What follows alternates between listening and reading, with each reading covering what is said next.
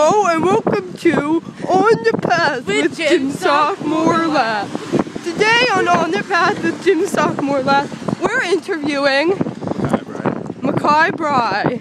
Is that right? Mackay Bryant. Bryant, yeah. Okay. So Mackay, what grade are you in? Sophomore. And how is your Pennsbury experience so far? It's really nice. I like it, kind of, sort of. What's your favorite thing about walking on the path? I get to meet exciting people, kind of like you. Yay! Aw, me, Jim Sock. Thank you. Okay, Mackay, well, any last words? What are your plans for after graduation? He's a sophomore. Oh, yeah.